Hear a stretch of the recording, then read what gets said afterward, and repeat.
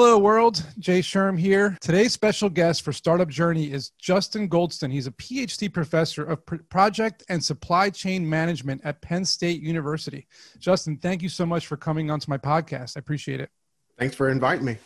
No problem. I checked out your TED Talks. You have a lot to say about blockchain technology. Just so the people listening, they know exactly what blockchain technology is in about a minute or less. What is blockchain technology? So blockchain technology is, so people relate blockchain to Bitcoin, but I primarily look at blockchain from an industrial perspective, where blockchain is the underlying technology in which Bitcoin is built upon. And within the industry, blockchain will increase the transparency of transactions among businesses. So that's the area of blockchain in which I focus on. Cool. And so when you say blockchain technology, for someone who's never heard of it, what are the blocks in blockchain technology? So the blocks are essentially the transactions. So if you look at Bitcoin, so if I perform a Bitcoin transaction, it's going to essentially create a block, and that block has, and everyone, so the blockchain network, if you will, is decentralized.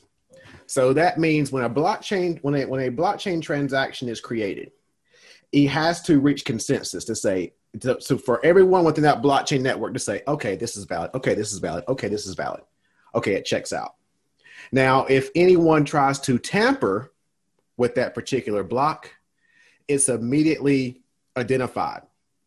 So that's why you hear people say that the blockchain is immutable and it can't be changed, because if someone tries to change it, everyone sees it. Right. And that was actually one of my questions was, is it possible to modify the data once it is written in a block? And you're saying it's not. It's not. But in some, it depends on what kind of blockchain that's created. Because is there an example of a blockchain that can be modified? So there's some blockchain networks that have what we call oracles. So if all of the actors within that blockchain network, is aware of the oracle, and everyone says, okay, the oracle yes, this particular transaction is corrupt, if you will, or for whatever reason, something's wrong with that block, with that particular block, then the oracle can actually go in and make that modification. Now these particular networks are small, if you will. It's not, it would be almost impossible for the Bitcoin blockchain to have an oracle with all those transactions that are occurring in a particular situation. And what type of records can be kept in a blockchain? Are there like restrictions for the type of record you can put in a blockchain? So it depends on the industry. So you're going to have some kinds of industries where you may have some issues in creating based on the type of thing, like for example, healthcare. There would be some issues in putting healthcare transactions on the blockchain, for example, because of the HIPAA laws and things like that. Exactly. So how do you get around that? Well, can you get around that? So that's another discussion that we're currently having within the industry. In that, what are the ethical concerns in terms of blockchain? Because we're having those discussions now with artificial intelligence. What are the ethical concerns? What are the AI codes of conduct? What are the blockchain codes of conduct? Right. Because these technologies are changing so quickly, they're evolving so quickly. There's not regulations in place for some of these transactions. There's not regulations in place for some of these use cases that are arising. Yeah, I know some people who are terrified. You're saying that you're talking about the social implications. I know people who are terrified of blockchain because they feel as though there are social limits, because once you put something on a chain, it doesn't expire, right? So let's say you're arrested and your criminal record is put on the blockchain. Now you can delete it, but it's still in the previous blocks. So it's like there forever, right? So, I mean, what are the social implications? Are there limits? Yep. So and that's the thing with the blockchain that's immutable. It can't go away. And so I'm primarily in the supply chain industry, and that's why some organizations are hesitant to join blockchains because they have so much to hide, you know, and things like that. Well, that's not good. But that's the industry. Right. You know, and I'm having a push, especially in the supply chain industry, where it needs to be more transparent. You know, and so I do a lot of the discussions on sustainability. You know, and sustainability is a big thing within the startup realm. You know, where we're sending out all of these sustainability reports and things like that, but those sustainability reports aren't audited. You know, so if we combine blockchain with these sustainability reports, now they're immutable. Yes, you have all these great reports. Prove it. Put it on the blockchain. Now we can see if it's really valid or not. So you mentioned that they don't trust it, or they say that they're afraid to trust it. So why is blockchain so trustworthy? Is it secure and encrypted? Is it something that, why are people hesitant to use it? I mean, why is it so trustworthy? So it's secure and it's encrypted. And the beauty with blockchain is that the larger the blockchain becomes, the more secure it becomes. And what I mean by that is that because it's decentralized, it's going to be very, very, very, very, very, very, very difficult to hack. Because if you want to hack one of these blocks, one of these networks, you have to hack every single person's node within that network. Which essentially is someone with a computer or a powerful ASIC Yes. or whatnot who's a part of this network. And since we don't know those thousands of Yes. people who are running those computers, how do you hack it, right? Exactly. So it's encrypted, so you have no idea. So that's why it's so trustworthy. And so if I was a business owner, right, and you approached me and said, hey, you own a Fortune 500 company and you should use blockchain technology because of this, what would be those business benefits? So the business, so the way the industry is going is that the power is transferring to the Gen Zs and to the millennials. And these Gen Zs and millennials are researching the organizations in which they purchase from, right? So they want to know whether or not an organization is sustainable. They want to know whether or not these organizations are contributing to ethical practices. They want to know if the organization is giving back to the community, right? So they want to. So these consumers want that transparency. And if you are putting those transactions on the blockchain, if you're putting those transactions and those business partners that you deal with on the blockchain that's overseas, that are notorious for unethical practices, like in China, Bangladesh, all of those, India, all of those countries, and they can see that, yes, they are indeed, having sustainable practices.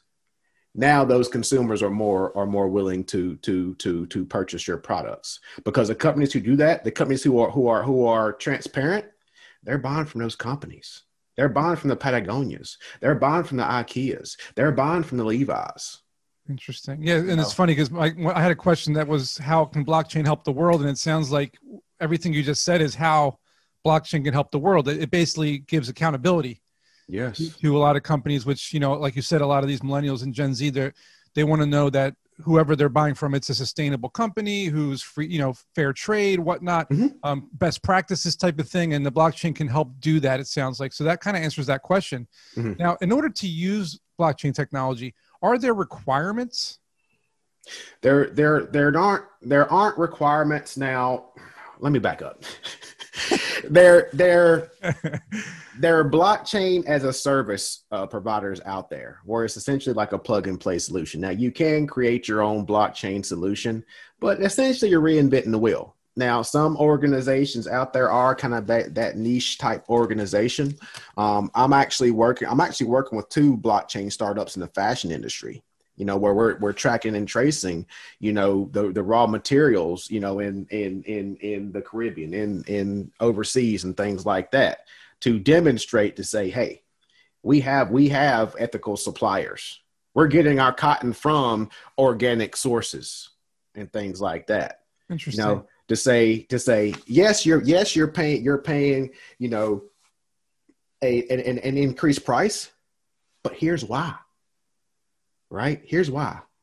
You know, we're not greenwashing where some of these organizations are saying, "Oh, this is organic food. Oh, this is fair trade." Well, it's not really fair trade.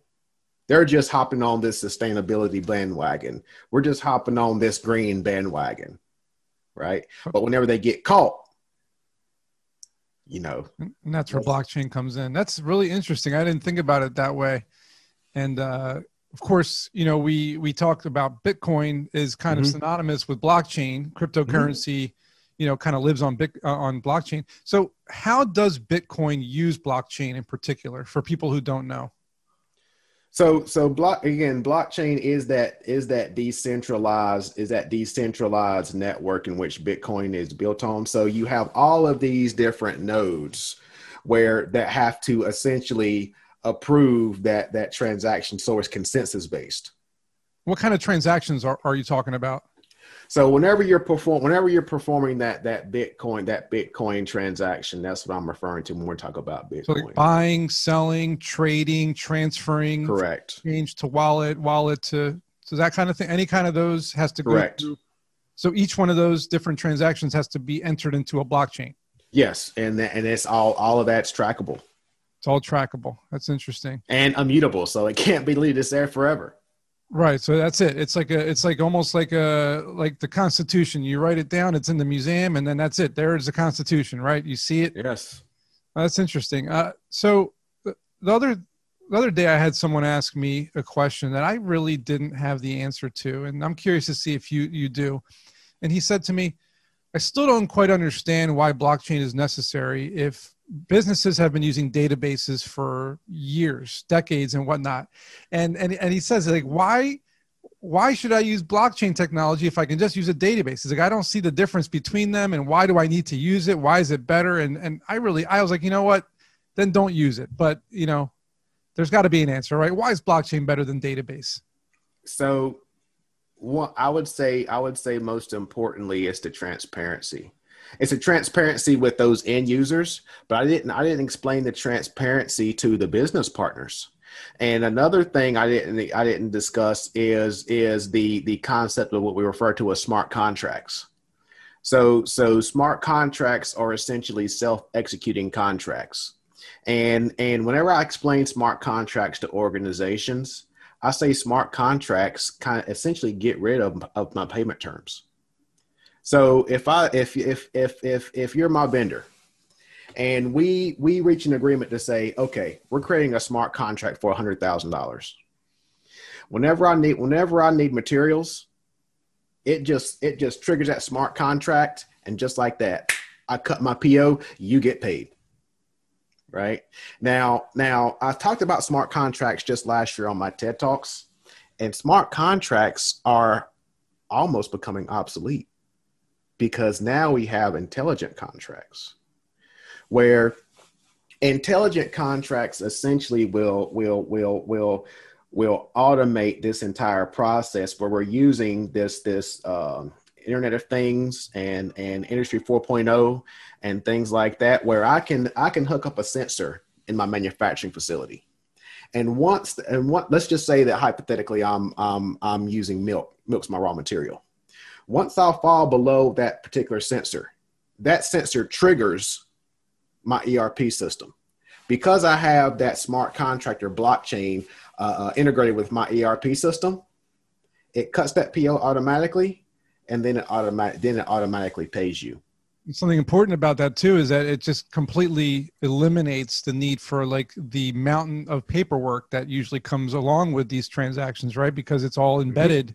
The financial piece, paying the seller and the buyer submitting the money in escrow, the paperwork involved. I mean, it just eliminates all that, right? So this is like a huge weight lifted off of people's shoulders too, right? In terms of so and it eliminates the errors as well. I mean, just think if I'm using if I have someone like, let's just say Tesla, let's just say like screws for Tesla. I don't know, work with me here. let's just say Tesla, all the gigafactories that Tesla is gonna have in the next couple of years, right? And they have intelligent contracts, and they have it based on weight. So once it falls below a certain weight, that smart contract automatically executes. And now that screw manufacturer for Tesla automatically gets paid, that PO automatically gets transacted. Wow. That's amazing. That would be such a huge, you just eliminated a lot of jobs there. because the guy's got to write the PO, the other guy's got to check the inventory, the other guy's got to do this, and the other guy's got to do that. And now you're saying, no, it's all done automatically. It's incredible, right? It's incredible. Yeah. So I think it's great. And you bring up a good point too. That's the next frontier, right? Is AI and intelligent systems and whatnot. Humans went from shells to metals, metals to debt to crypto, and now crypto to what? I would say we're still in the early stages of crypto. We're still in the early stages of AI. We still don't know what the full capability of these solutions are. I still think we're years away from fully understanding it from an industry perspective, right? I deal primarily with the industry. Now I would say that AI has taken over within the last couple of years. And blockchain was the next biggest thing, was the next thing smoking a couple years ago from an industry perspective, right? Just take Bitcoin out of it. Now a lot of organizations are adopting AI, and I would say that once you have this wide adoption of artificial intelligence, now we're going to get that integration of artificial intelligence with blockchain. And I think that that's going to be a massive game changer. Now, I do want to say that I speak at a lot of conferences globally in terms of blockchain, in terms of artificial intelligence. And one thing I do want to say is that when I say AI, I say augmented intelligence. We are not in the artificial intelligence where these systems, these machines are going to make the decisions on their own. They are going to assist in our decision making. They are going to make those employees' jobs easier. They're going to create new opportunities for those employees. Perfect example. I was on a panel discussion with a vice president of a insurance company where they insure. So they would have people walk on the roofs of Home Depots, Lowe's, Walmarts, and things like that. But they said that with the adoption of drones and artificial intelligence, those guys who are walking on the roof, they're flying drones now. They're drone pilots. They're getting paid almost double. We didn't fire a single person, and we had to pay them more because drone pilots are in high demand right now. Yeah. True. So I think it's creating more additional opportunities. Now, I do say I deal a lot with manufacturers and distributors, and I do say that yes, you're going to have resistance, but those who are resisting, they may get replaced, right? But a lot of manufacturers that I deal with, those people who have spent their entire careers on the manufacturing floor, they're reaching retirement age. And these manufacturing and small, I deal with small and medium manufacturers and distributors, right? I'm not talking about Amazon. So for these small and medium manufacturers and distributors, they're having a tough time finding employees. So they have to depend on this automation. They have to depend on things like this, like these intelligent contracts to do these automatic transactions. So that's where the future is going. As you can see, there's this huge bull market right now. A lot of massive bull market. We're at $28,000 today per Bitcoin, and there's a liquidity crisis, right? There's not enough Bitcoin to go around anymore like there used to be because the supply is it's dwindling and the demand is really high. Do you see this liquidity crisis and the effect on its price being an issue? Do you see, what do you think the next, 5 years or next year in terms of what's happening in the market because of, investors really jumping in hard now and everyone's finally kind of embracing the hedge against inflation and the store value and all that. So what are your thoughts on the whole liquidity crisis? I think that the price of Bitcoin is going to go higher because it's becoming more accepted, and it's becoming easier for everyone to join in this in this game we're in right now. I mean, I just got an email to say I could buy Bitcoin on PayPal. Yeah, that's I was like, what? 350 million people can buy it on PayPal now. Yeah, that's a game changer. Yeah, it's huge. And I feel that's going to drive the price up. And I don't see. Yeah, I know. Well, just put it this way. I've been actually doing some more investments in Bitcoin within the last couple of weeks. So I think the price is going to go up on Bitcoin. And again, that's something that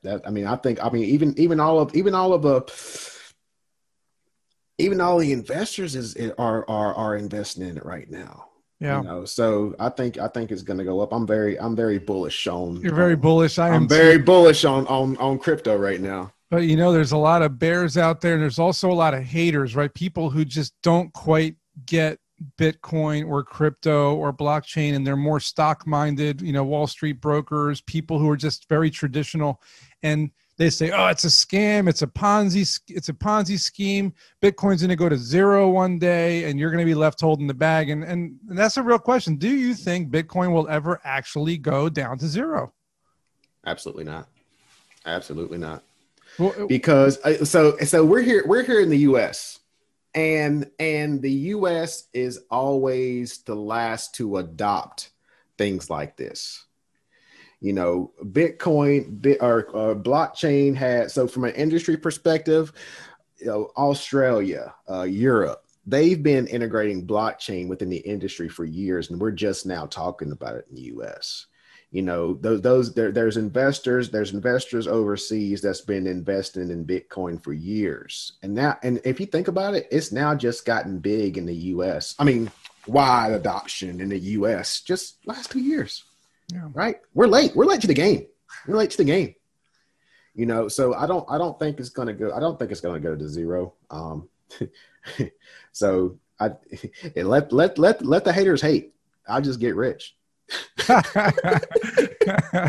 I'm right there with you, man. And speaking of getting rich, let's say you're a business owner, right? And for example, I got a buddy in New York who owns a pizza shop, right? He makes these really artisanal pizzas, like super nice, fancy ones. Say he wants to make pizzas, freeze them, ship them, and have it all working on a blockchain and take smart contracts and all that. Like, how would that work? How would you do that? So they have things, again, there's blockchain as a service solutions out there, and there's also blockchain, what they call blockchain forks, where you can kind of fork off of a certain blockchain. So he can do like a pizza chain, like a pizza coin, and then and how would the transactions work exactly? So I was like, so in food and beverage, it would be more of a smart contract where I would be contracted with for $50,000, if you will, right? And that's how those transactions would perform. Now when I talk about blockchain, the transactions, like the financial transactions, are going to be done on with a smart contract. The tracking and tracing is going to be on the blockchain, where I can track where those raw materials come from. So let's say that if he has like vegan ingredients on the pizza. I keep telling him to make those, man. I keep telling him to make me some plant-based stuff. It's huge. Pizza Hut's doing it right now. Yeah, well, he needs to start doing it for me. Yeah, Pizza Hut's doing it with Beyond Meat. So he could track and trace to say, yes, this is truly vegan. Like, forget what all these other guys in New York saying. This is vegan. It's on the blockchain. You go on my website and you can track and trace where all my raw materials are coming from. See, that's the game changer for some of these organizations. And so that's huge for diamonds. So you're able to track and trace, you know, that these aren't conflict diamonds and things like that. So they do that a lot. It's all of Louis Vuitton, all of those high end apparel organizations are putting those transactions on the blockchain because of counterfeiting and things like that. Blockchain is big. It's big in the aerospace industry. So in the aerospace industry, because any kind of engineering change, you know, has to be hand delivered to these manufacturers, or you have to hand deliver a USB file where you go in this back room and plug it in and update the transactions. If this is encrypted, if it's on the blockchain, that gets rid of that. That saves our taxpayer dollars. Right. Just by putting it on the blockchain. So a lot of there have been some discussions with the federal government on putting some of those transactions on the blockchain. Yeah, and I've been hearing, that's the kickback I've been hearing from people who are worried about more privacy concerns. We've already given up our privacy to Google and Facebook and everybody else out there. Like, we are now the product, right? Our data is the product. Yeah. And so doesn't blockchain kind of infringe further on people's privacy and make it even worse for people who are afraid about their privacy, or does it help us? So, and that's another thing where we have to talk about work with the government to understand, you know, what are the regulations with these types of technologies. I know that the UK or the EU has created new regulations in terms of personal privacy, transactions and things like that, where you have to opt in, you know, to sharing that information and things like that. There's an organization in China, in China called Tencent. Tencent in China is even bigger than Facebook. Yeah, it's huge. And Google. It's massive, you know. So I think that there's a lot of unanswered questions there. There's a lot of unanswered questions there. And it's questions I can't answer at this time, at this given point in time. But that's one thing that's been, especially with artificial intelligence, that's a big topic of discussion in the industry. Yeah, I think we're all curious to find out where blockchain is going, artificial intelligence is going. I mean, eventually, hopefully within our lifetimes, we'll witness the singularity, which is going to be, you know, a complete explosion in things to come. And I guess we'll find out what happens. Hopefully we'll get to see it, right? Absolutely. While we're still getting rich. Hopefully one day we'll just scan our wrist with a little chip that has Bitcoin in it. Yeah. To pay for things. Well, I know. You know what? You laugh, but we're gonna be there. I don't know. We're gonna be there. I don't know. Or just look in my eye and scan my eye, and my Bitcoin. One of these days. Awesome, Justin. This has been highly informative. I think a lot of people are gonna really get some gems out of this interview, and I look forward to seeing some feedback from people and hearing what they have to say about what your thoughts are on blockchain and crypto and things to come in the future. Thanks again for coming. Thanks for the opportunity. Appreciate it. Thanks.